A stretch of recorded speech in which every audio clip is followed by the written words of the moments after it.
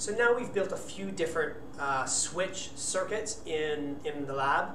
We're going to move on. We're still going to be building switch circuits, but we're going to use a little bit more complicated switch. Some of you have noticed that there's more than one type. We've been using a fairly small one. The next one we're going to move on to is a little bit bigger.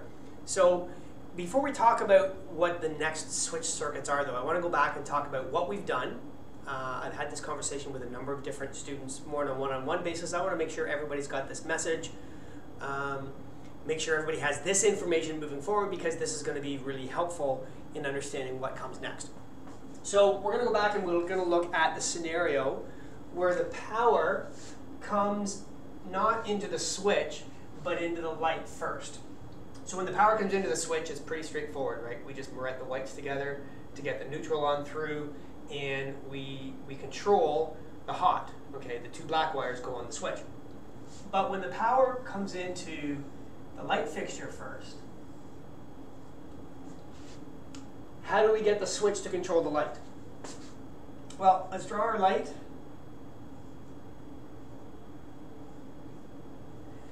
So we have the black wire is constant power. So we don't want to put it on the light, right? Because we don't want the light on all the time. We want the light to be controlled by the switch.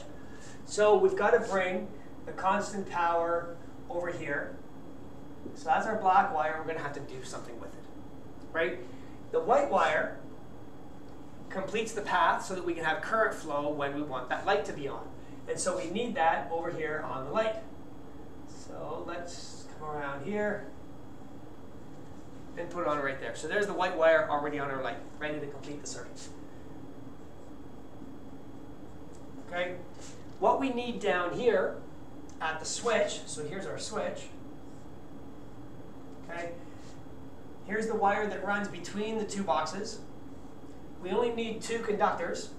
We need one conductor to bring the power down to the switch, and a second conductor to take the controlled power back up and onto the light. So that's one wire. This is the wire that we need to mirror on over here to get the power down to our switch. Now we've got to figure out some colors. I already decided that the white from the power supply is going to go on the light. Okay? And so the other wire here that's feeding the light ought to be a black wire. Right? So that is this wire right here, controlled by the switch, taking that controlled power up to the light. So we only have one wire left, which has to bring the power down to the switch, and that's the white wire. So here's the thing. Inside this box, we see a black wire and a white wire, and we're it together. That looks weird. But for a veteran electrician, even a young electrician or an apprentice, very quickly learns to recognize that for exactly what it is. Okay, and we call this a switch leg. We give it a special name. We call this a switch leg. We drop the switch leg down to the switch so that we can use that switch to control the light. Okay? Now, there is, however, a problem, and there's a reason why I'm going to draw it a second time. Is because we didn't build it this way in the lab.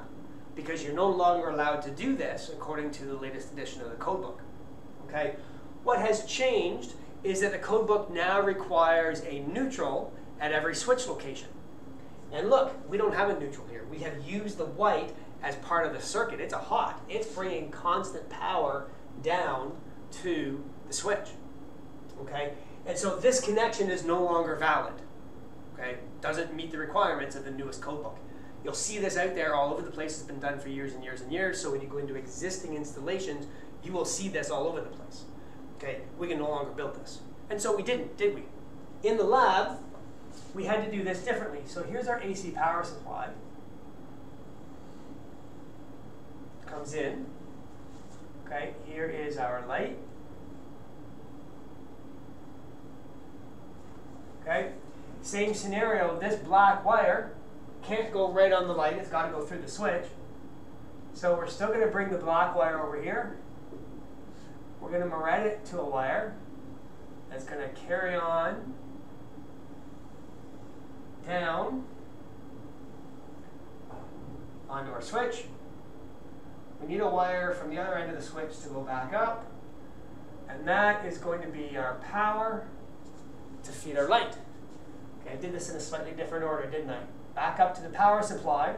This is 14.2. I didn't mention that here, did I? There. Now things are complete. So we've got the black wire as our constant power. The other wire here is going to be the white wire. And we're going to bring it over and put it right there. Okay, so that, so far, is exactly what we did here. I just have some colors I need to finish filling in terms of the lights, or in terms of the wires, rather. What's different is that we ran a 3 conductor down there. And so there's a 3rd conductor here. And this, we're just going to cap it off. That's the white wire. That's required by the newest code book. Okay? So we also have that white wire up here. And in fact, what we're going to do, we didn't do this in the lab, but I would suggest that in the future. I felt like we had enough other things to think about, but this would make sense. Let's connect that white wire right there, ties to the white wire from the power supply, so that this is now a true neutral, well, not a neutral, sorry, but an identified conductor, because it is a grounded conductor. It goes all the way back to the power supply. It's just sitting there waiting to be used. Okay, but what do we have left? Okay, this long line represents the white wire. The other 2 wires within a 3 conductor are black and red. Okay, let's come back here for a second.